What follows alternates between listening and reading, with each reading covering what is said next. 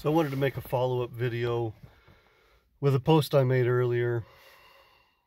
So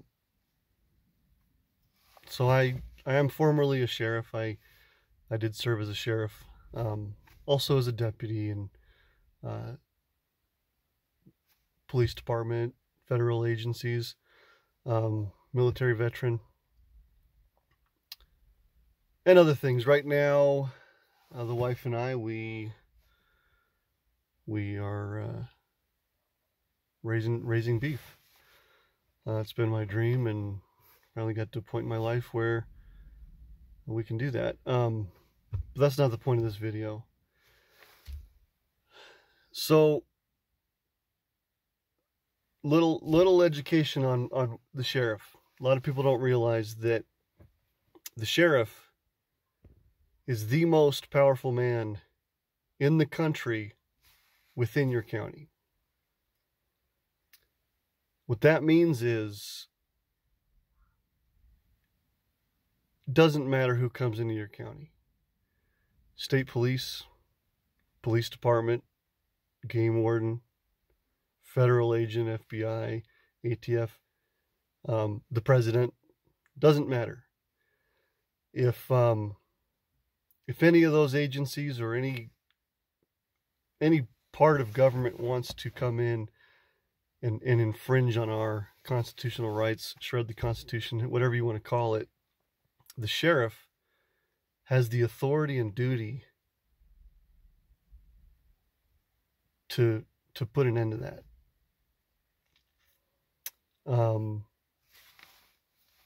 I think it's very important that we not only call our local sheriff. Now, if you do call your local sheriff, you need to let him know you support him. They need to know that they have our support. That's a very important detail.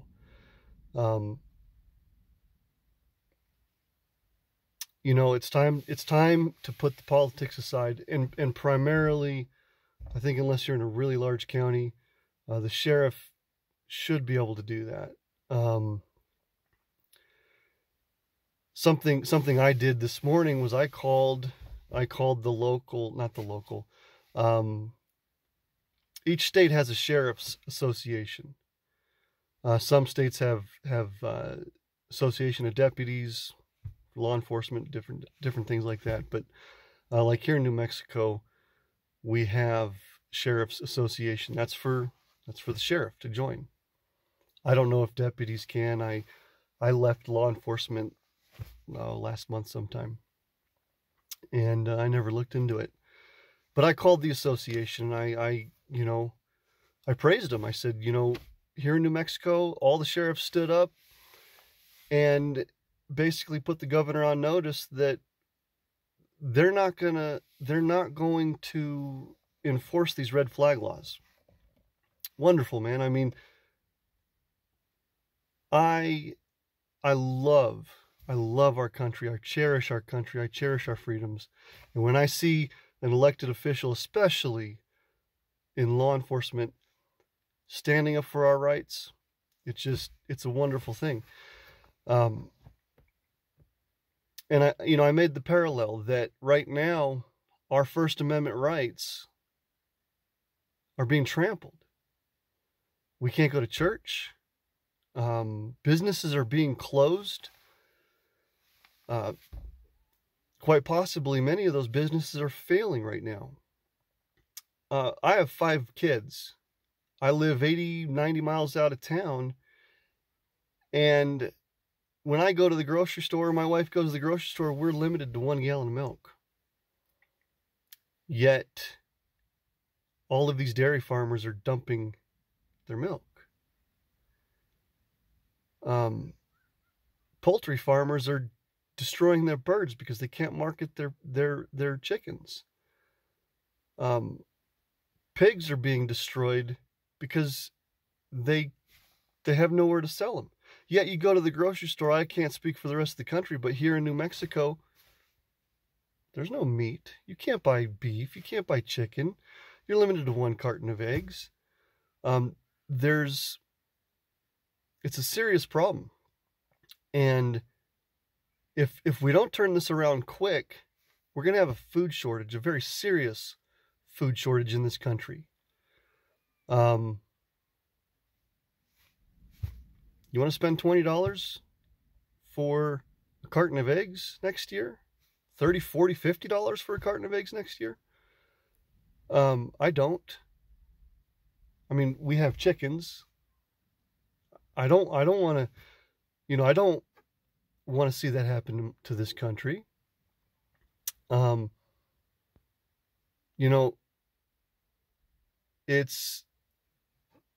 It's a very crucial time right now that the sheriffs stand up and assert their authority. When I was a sheriff, I remember a couple of FEMA guys came into the county to assess our readiness for emergency preparedness. And we toured a couple farms, and one of the guys slapped the grain bin, and he says, "Yeah, we ever have a national emergency, we'll just come in and put a lock on this and seize all this grain." And I was a sheriff at the time, so let's not get this out of context. I looked at him and I said, "That's a good way to get shot." And he was kind of shocked.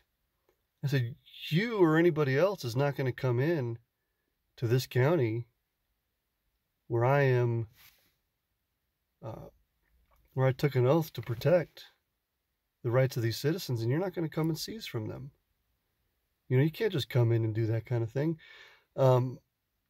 That is the kind of leadership, and that is the kind of thing that these sheriffs need to do right now. We don't need to set a precedence for our rights to be trampled right now.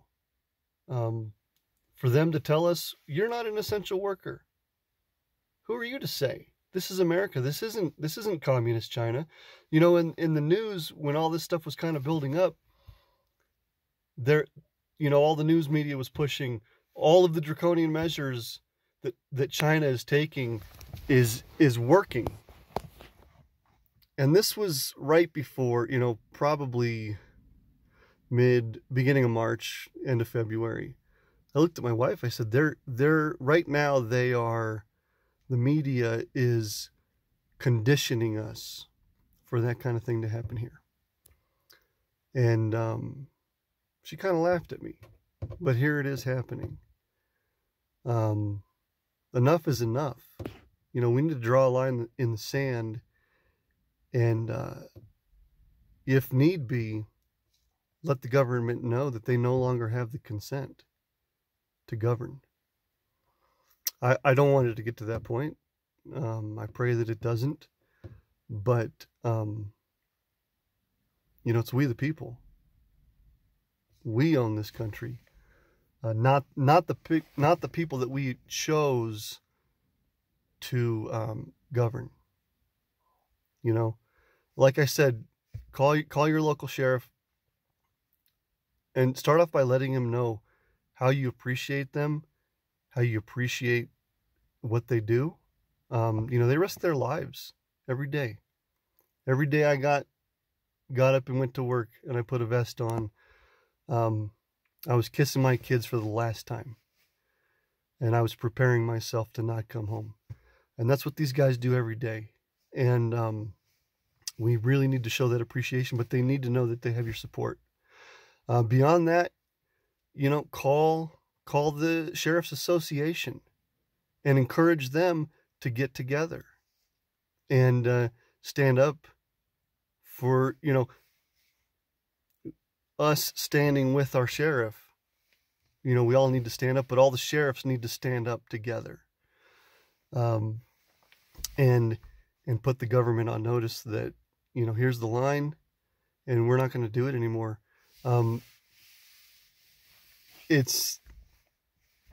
People aren't stupid. They're going to the grocery store with gloves on, with masks on. Everywhere I go, people are extra courteous right now. We don't need to have food shortages coming up. We don't need to have small businesses being shut down and people losing their livelihood, because the end result of that is going to be tragic. Anyways, and I would encourage you guys to pray that this passes quickly. This will be the last point that I make. You know, here in America, we have such a security, such a perception of security. And so the things that are kind of happening in this country right now is business as usual, and has been for the past hundreds of years for other countries. As far as totalitarianism, is that even how you say that word? Been a long week. We just got done with branding. Well, we still got a couple more to brand, but you know, so I think a lot of Americans are in shock right now. I think a lot of Americans are scared. And you know, I don't blame anybody for being scared right now. It is I know that I was pretty worked up when it first started going on. I thought, man, we're going to get this and my kids are going to be parentless, but you know what? You really got to take a step back and try to approach things with wisdom and be calm about things. You can't get worked up, because when you panic, you make stupid decisions. And I think that's what our government is doing. If we're giving them the benefit of the doubt, I think it's more than that, but I'll reserve that to myself. Anyways, call your local sheriff, let them know that you support them, and respectfully demand that they uphold their sworn oath, and they take our Constitution back, and let them know that you support them and you're standing with them. Anyways, God bless, and you know, don't forget the sacrifices that people in the past have made for our freedoms. Just look at the story behind the Star-Spangled Banner. There's videos on it. You could go read about it. But you know what? Right now is the time to get fired up for freedom. Right now is the time to wake up and lose our complacency, and you know, be grateful for our freedoms, and to stand up before we set a precedence in this country. Even if this passes and it doesn't get any worse, it's going to set a precedence. And the next time something comes up, they're going to take a larger step and a larger step. Anyways, I know I keep rambling. I've never made a video for any kind of purpose like this before. So again, just encourage your sheriff, let him know that you support him, and respectfully demand that they step up and they stand together. Anyways, God bless and have a good day.